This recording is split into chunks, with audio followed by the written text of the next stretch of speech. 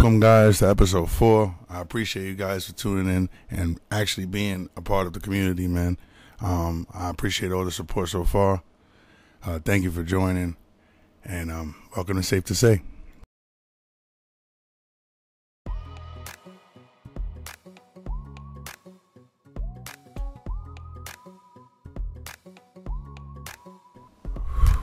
Yeah, so,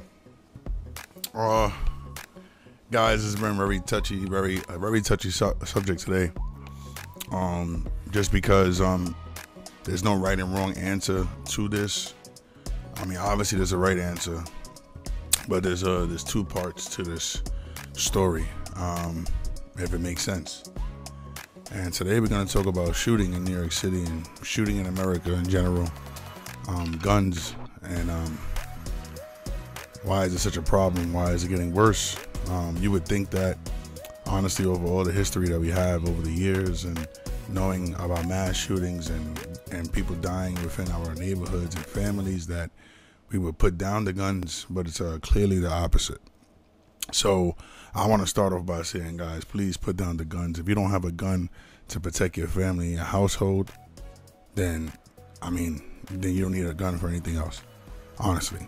But you may think differently, and that is okay. But I'm here to kind of give you my insight on the topic of guns in general, right?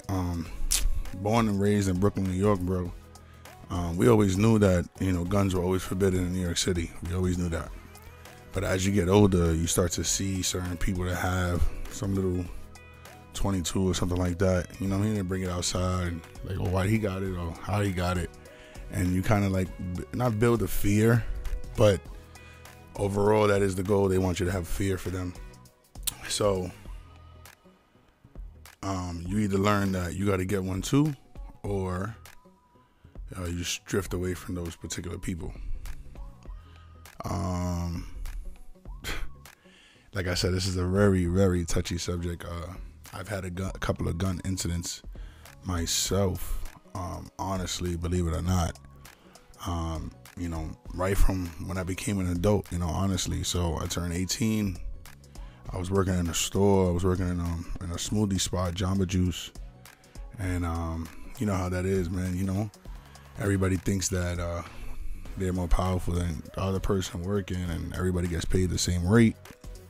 And little arguments start to happen. Long story short, I ended up getting in an argument with a female about her work ethic. Yeah, so actually that was my second experience with a gun. But the first one, we're gonna get into the second one, but the first one was real simple, man. I was like 10 years old. I went to DR with my dad and my family, and once we got off the plane, he had a car waiting for him with his friends, and instantly he gave the guy £1, and the guy gave him his gun. And that was the first time I actually saw a gun overall around me. Fast forward to about a week later, ironically, I'm laying in my bed, and my younger brother takes the unloaded gun, brings it to my room where I'm sleeping, and kind of plays around, and it's like boom, boom, boom, and clicks the gun. But thank God it was empty. And I got up and kind of slapped the gun, and then like I said, I'm from Brooklyn or whatever. My brother and them, they were from Washington Heights, a little different. But I already, as the older kid, I was like, nah, you're bugging out. So that was 10, and then you fast forward 8 years later. Luckily, I was able to last 8 years without having any issues, particularly with guns, right? Even now, honestly, we got to look at this as a blessing. I'm 33 years old now. I'm living, I'm healthy, and never had a gun situation. So bless her for that. But I know a lot of people are watching, a lot of people out there have a different scenario, and I understand. I definitely do. So we're gonna get into that, right? So first situation, DR. Right now, second situation, I told you I was 18, Jamba Juice. I had an issue with some girl, and we always got into this little issue every time we kind of worked together. So This one day, I don't know, I was on some rah-rah, I guess. It's cool. I mean, like I said, you could talk about it now. And she was just like, yo, like, shut up. Like, you know what I mean? I don't care about my work ethic. I'll get my man on you. So I'm like, what? Like, I'm not scared of no fight. Call him. Like, I ain't scared of no fight, bro. We good. We could fight no matter what. So she walks to the back, you know, which was a manager's issue. The manager should have never let her get that phone call, but it is what it is. She goes to the back, and she comes back less than 30 seconds later, man. I'm like, oh, yeah, he's coming. So I'm like, okay, whatever. So anyways, this is like 9 p.m. at night. About an hour passes, and then all of a sudden, some guy comes in into the building. So not holding anything or whatever, just coming to the building. So he pulls up, and he's like, yo, you the one that got a problem with my girl? So I look at him like, I mean, apparently she got a problem with me. He's like, I don't care, da-da-da. Like, you talk to me. Any problems with her, you talk to me. I'm like, bro, I don't even know you. Like, whatever, man. So he's like, oh, rah. I'm like, yo, bro, just wait for me outside, bro. It's all good. Like, so I guess he realized that I wasn't getting, like, intimidated or scared. And so backed out. He didn't shoot, but he backed out. So when he backed out, his shorty ran to him, pushed him out the door. It was clipped from there. The manager called the police or whatever, da-da-da-da. Yeah, fast forward, they found them. I'm not sure what happened to them. I'm not sure what they did. I don't know if they got caught. Did any time? Nor do I care. But that was my second issue. Two situations I didn't need to get into, but again, that's life. So we're gonna talk about life, right? Where I stand with guns. I honestly feel like guns, you have too much power in your hands. Where I'm at with guns is I'm not a fan. I feel like there's too much power in one person's hands. You know, you can't make a life-changing decision with a trigger. And a lot of people do, and obviously this is happening every single day, including the police. The police cannot make this decision. I'm all for the police having guns, because at some point or another, you got to be able to, you know, back somebody down and be like, yo, calm down. Because if you don't, then somebody with a gun is going to be able to control you. But to the extent of how the police use them or pull them out on certain people, not understanding what that's doing. You know, like a lot of people say, it's my protection, it's my protection. Cops say that a lot. Yeah, you got to go home to your family, bro. But so do I. Like, you think I'm outside right now and I'm in front of you because I'm trying to be in front of you? If I could be anywhere else in the world, you think I would be scamming? You think I would be robbing? You think I would be stealing? And obviously the answer is no. So there is a reasoning behind everything that people do. But when you bring that gun into play, you know, there's a saying out there: live by the gun, die by the gun. Very powerful saying, all right? And what happens is that once you show somebody or let somebody know, hey, I got that thing, that's cool for now, until that person becomes your enemy. Then, for whatever reason, your house is getting raided. Funny shit, you know? For whatever reason, all right, now people probably giving you more respect, showing you, you know, saying what's up to you a little bit more, you know what I mean, head nodding or whatever. But what that does is that's putting a target on your back, because every person that's looking at you is like, yo, he don't fight fair, so I already know how I gotta handle him. And it's bad, because what happens is let's say you do got the gun, let's say it's in the crib, it's only for that day that you might need it, but the other person in front of you, bro, is gonna have it already, because they already know how you move. So my recommendation, honestly, really honestly, is to protect your home, you know. So when it comes down to your private property, to even your apartment, you know, nobody should be allowed to walk into your door.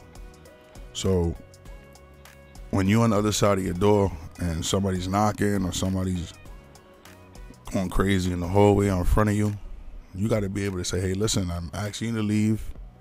If you're not going to leave, I'm calling the cops, bro, so they can actually leave. It may seem like a bitch move, but it's a safety thing right now. We're talking about safety. So you may have that thing, like I said, in the crib, but you may not have to use it. Now, suppose you in the crib, 30 minutes done pass, 20 minutes done pass. You know somebody's outside wilding, right? And the cops don't show up. You got to call again. Yo, I called y'all. You still wilding. Y'all waiting for something to happen. I'm not calling no more. Like, this is my last time reaching out. And the cops should show up. But if they don't, you have right to peace within your home. So as long as your front door does not get open, does not, you know what I mean? Nothing happens to it. I mean, I can't even say not knocked on because technically they can't knock on it, but it's like if they knocking on it, it's to get you outside. That's a bait. You know what I mean? Never let somebody bait you. You know, they're gonna beat you to go outside for what? So you could get shot? That don't make no sense. And what you do is you just wait. And if your door so happens to ever open or get broken into, then by all means, bro, let it go. Let it go. Do your thing. One time, boom. Make sure you clear the room. If that person just so happens to get hit, by law, you're gonna be good. There's nothing to worry about. There's nothing to talk about. You know what I mean? Obviously, they intruded into your private space. You wasn't supposed to have this particular weapon, but you did. And you only used it to save your life.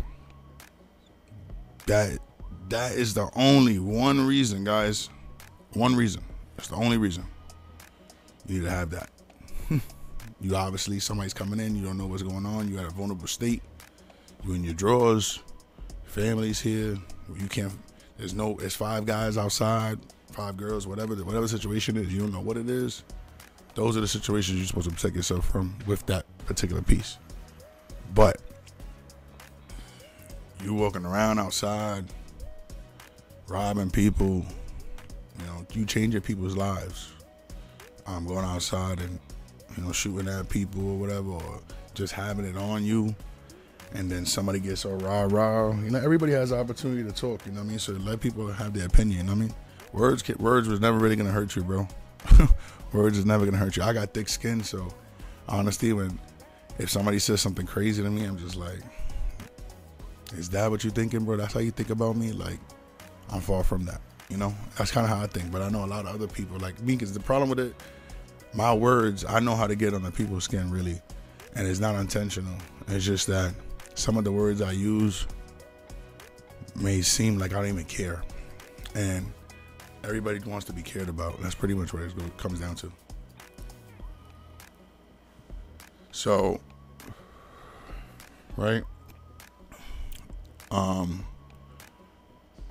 Now back to what I was saying before about, you know, my first time, you know, with my gun scenarios, right? So those that happened, whatever. And then what happens is you get older and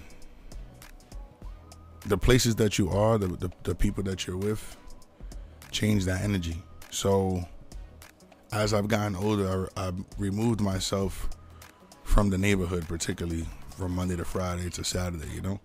So what happens is I'm not even aware of what's going on within my neighborhood because I'm outside of the neighborhood living a different type of life.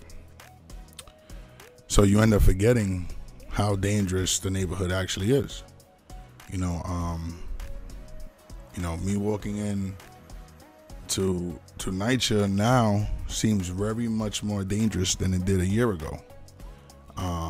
From personal experience, you know, from just looking around, everybody, like I told you, everybody is kind of here just like leeching, like looking or lurking, like looking for the next victim, but they're not telling you that. That's how it feels. So, and every project's kind of, every NYCHA complex that you go to, it kind of feels like I said, a cringy feeling, more or less. It's the rock bottom, unfortunately. So, boom, going into that, right? That's kind of my personal experience on guns. I've shot a couple of guns in a gun range. Not very fun. It's not my cup of tea, guys. Not my cup of tea. But again, that was just my opinion on what I feel like, guns should be used for, or where they should be held at, and things like that. Again, we all know that, having a gun is obviously illegal, and you have to understand that too, that bringing that thing to a fight changes up the scenario crazy. So no matter, like, you gotta always think too, I was telling somebody the other day, I'm like, every day you go outside and you got your shit, you have a potential of going away for a long time. Let's think this being your last day on the streets. And if you had to have that piece on you continuously, is because you're doing something wrong in life. There's no way somebody should be constantly looking for you unless you did something wrong to them. But again, no judgment, because we all have done our dirt. We've all have things that we regret, you know what I mean? So yeah, that's just my opinion on it. And then going into, like, the black community particularly, a lot of killings happen due to gun violence.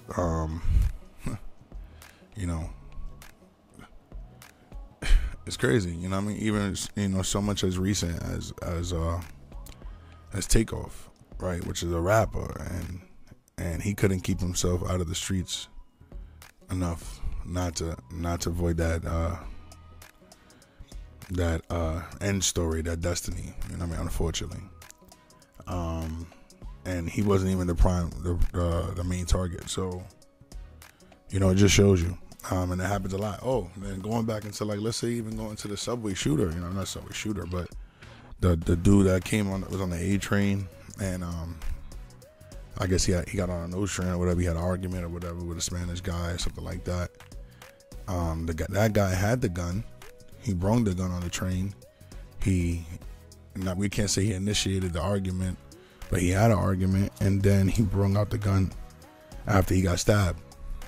No pun intended, because I already knew that obviously he was mad about that. I knew I would have too, but looking at his size, like, it didn't matter if he got stabbed or not, he would have still been able to take the guy. He pulled out the gun and ended up changing his whole fate. He added fuel to the fire. He changed up the scenario. He changed up his destiny just by bringing out that piece. Yeah, it's crazy.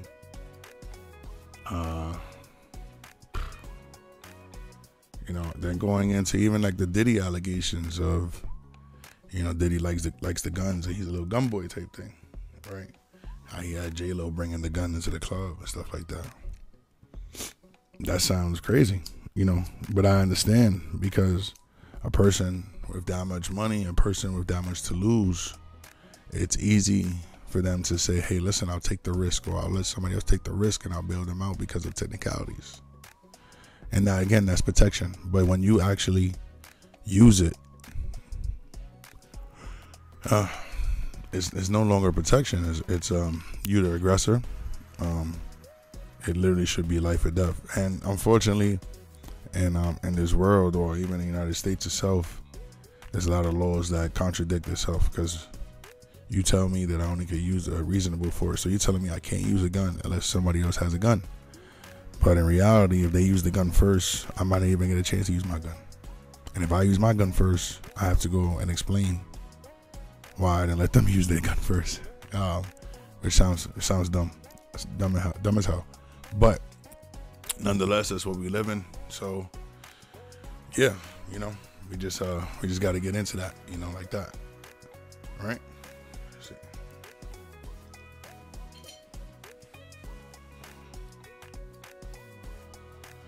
All right. And then there's a guy I recently started following, Gotham City God. Shout out to you, bro, because you creating content, which is official, and I'm there, I'm following it. So he posted, I don't even know where he got these stats from exactly, but it is what it is. In 2023, 1,163 people were unalived by police in America. 500 of them are black, or were black. There were 1,000 murders just between New York City and Chicago alone. But we also loud about what other people is doing to us, but always skip over what we doing to ourselves. It's worse than what an enemy is doing to us. Just check the numbers. So it's black on black crime, and again, I know people say that that's honestly not true, that there's no such thing as black on black crime, but it is. When I say black on black crime, I'm talking about somebody that grew up black, skin color is black, you know, their culture is black, even the hip hop community, you know what I mean? Like, even if you're a white boy in the hip hop community and you shoot another black guy, like you heard what I said, another black guy, you know, hence that you was a part of that crew of black people. Once you do that shooting, statistically, they're gonna say white man shot a black guy. But if you were the aggressor, or you brought that problem, or you brought that gun, or you actually did that killing at that event, you were part of that group. So it's unfortunate, you know. And we're gonna end off with, because what I really wanted to do, originally this podcast was supposed to be about the police, and I'll get into that next week. You know, we'll do week number 5 for 5-0. But yeah, my goal was to talk about what he said also about how we had 500 people that were unalived, so by the police. And the way I see that is kind of like, I know the police don't want to help, especially in New York City. After George Floyd happened and the whole protest, they gave up. They said let the city kill themselves. When they need us, they'll call us and we'll respond. But other than that, let them kill themselves. Sorry. So, when I hear that, it's kind of disappointing, because we pay the police. You know, my money, the little money that I do make, pays the police. The money that you make pays the police. All of our money combined, even if it's $1 each, pays these 44,000 cops in our city. And even if they don't believe it or not, you know, where's the money coming from? The money's coming from the taxpayers, and we are all the taxpayers, believe it or not. At some point or another, you're paying tax on your food, you know, your food, your items, your clothes, things like that. I mean, obviously stuff is tax exempt, but you get the point. You're paying tax, and it's going to our government agencies. They all get a budget. It gets split up amongst that budget, whatever. Obviously, we don't collect. I'm pretty sure the government covers. And it's all just the logistics. And it's all obviously inflated, you know what I mean? So who knows what the actual numbers are. But again, you do get paid by the people. So just cut it out, you know, I work for the people. So it's disappointing because I always said, you know, if I wanted to be a cop, I would own that job with the utmost respect. I would have it would be an honor, you know, it would be an honor, because what you're doing is you are now voted in to serve and protect the people when their life, it might be coming to an end. You have the opportunity to extend that.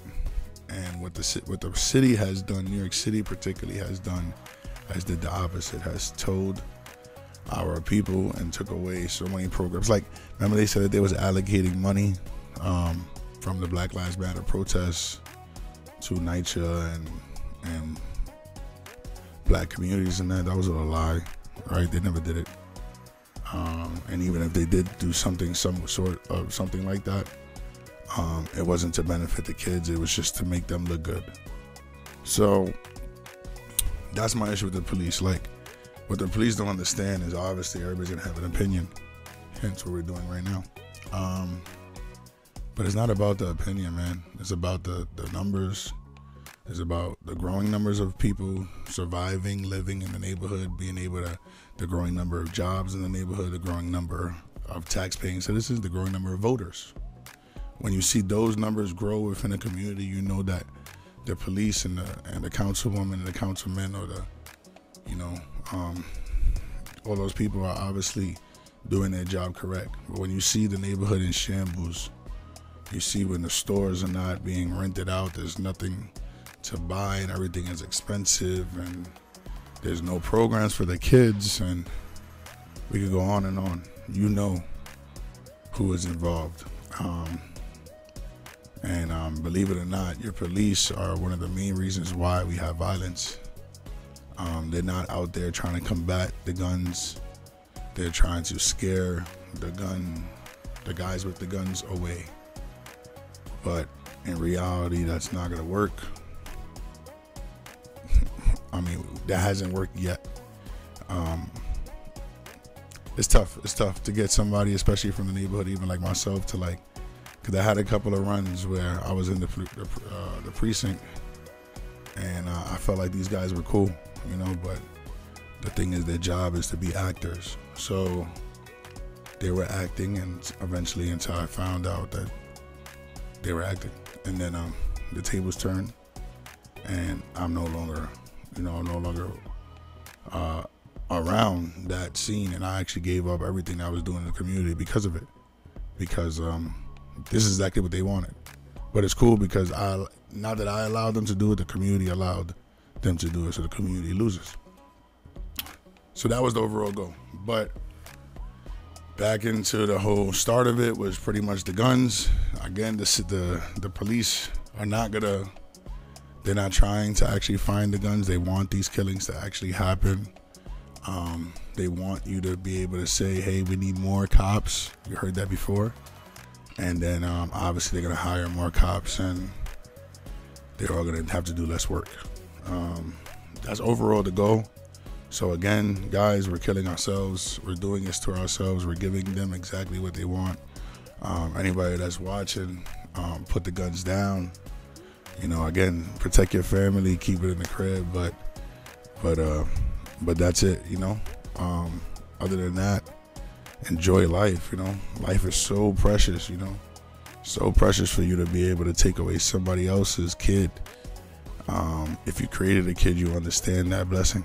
So, again, this podcast is not, it's life advice, it's my advice, it's how I feel, and it's the information that I want to give.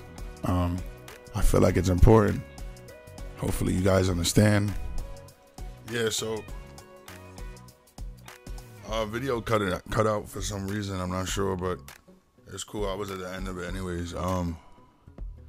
Again, like I said, it's my advice, and I'm just trying to give you my best advice and something that I would do. Hopefully you guys choose the right decision, the right path to make sure that you're here tomorrow for your kids and things like that. So moving forward, again, thank you guys for watching. Again, episode 4, safe to say, we want to move forward, and we want to get better as people. So hopefully you guys take it into consideration. Thanks for watching again. Take care.